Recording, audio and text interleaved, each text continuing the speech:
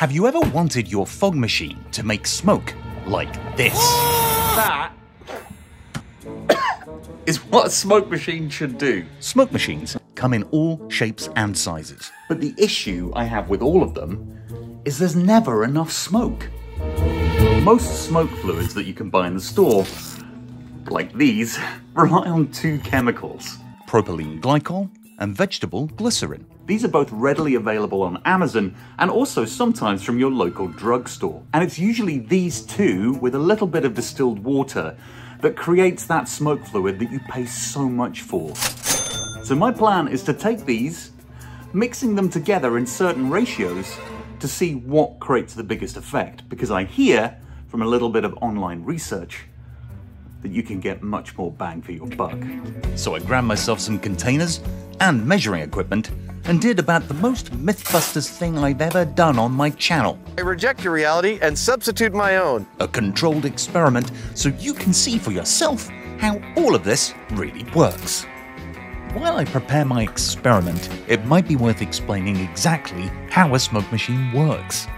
There are three main components: a tank for holding the smoke fluid, a pump for pulling fluid out of the tank and into the final component, a heated nozzle that enables the fluid to vaporize into smoke as it heats up on its way out of the fog machine. So what you'll see here is I've got normal fog juice, then 50-50, 60-40 with the propylene glycol being 60, and then 40-60 with the propylene glycol being 40. My plan is to now test each of these to see which one is the best. Hopefully the smoke alarms in the house won't go off. It's gonna get smoky in here. Well, I hope anyway. Right, gonna start with the normal. Just gonna drop this in here. After that disappointing effort from the commercially available fog juice, let's take a look at the 50-50 mix and see how that performs. Whoa. Okay, it's instantly clear that the 50-50 mix is a big difference. I need to show you this. This is insane. This was just me trying to run out the smoke. So if that's 50-50, I wonder which ratio, 60-40 or 60-40 the other way, is going to work the best. So let's see. Let's see. Okay, now it's the 60-40 with the most being propylene glycol. So let's see what happens with this one.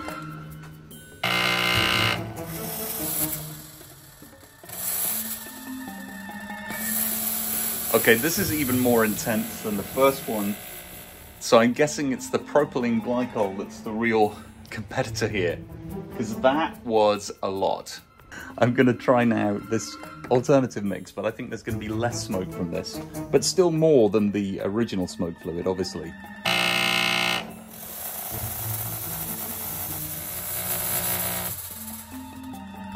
Okay, so I think that that's a pretty definitive test that I've just done.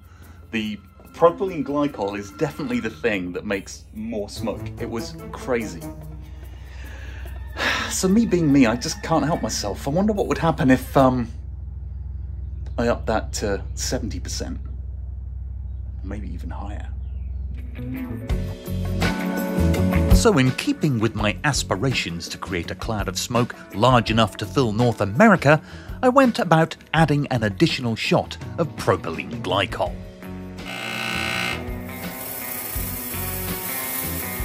Which, as you can see, made even more smoke. But not satisfied with that, I added a bunch more, just to see what would happen. I'm going to suggest that it's definitive, based on this. That is insane. This smoke will fill the room in seconds. And it's literally crazy. Literally crazy. Look at this. Now that is what a smoke machine should do. Right? Right. So just to sum it up, we went from normal to a 50-50 mix to 60-40 and then a 40-60 and then crazy level. It's also worth noting that as a medium, I added 15 milliliters of regular smoke fluid. You could add distilled water, but I use this because I had plenty of it on hand. And we know it already works. So really what you're doing is just enhancing what you already have.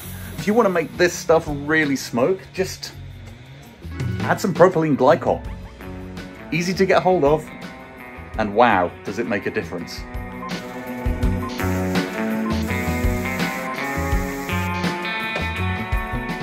You should just know, after recording this thumbnail, look at the ceiling.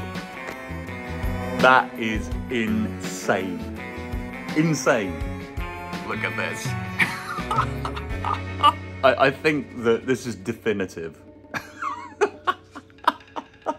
I love it. I love it.